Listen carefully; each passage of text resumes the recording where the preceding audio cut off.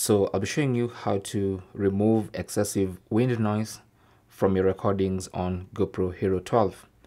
So there's a feature called auto wind on the GoPro, and to access it you have to make sure you're using the Pro controls first, and then go to the preset you want to use, and then tap on the settings next to the preset you want to use. Okay, so you can either tap here and then tap on the preset button, or rather on the settings button, or on the preset here, just tap on the settings icon. Okay, now on the settings page for that particular preset, scroll down until you get to ProTune. So you might see ProTune looking like this. So tap on it to open the ProTune settings, and then here you should see Wind Auto.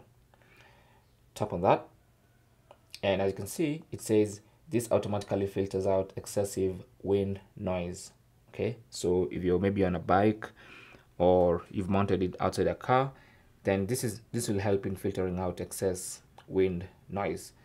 Now by default it's set to auto, so that means basically the GoPro will decide how much wind noise to cut out and when to do it.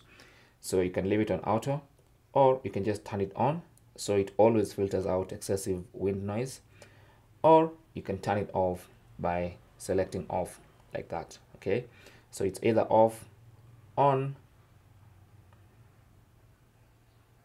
or auto.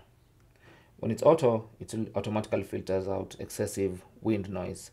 This one actually tries to filter out all the wind noise. Okay, thanks for watching. Leave your comments and questions down below, and good luck.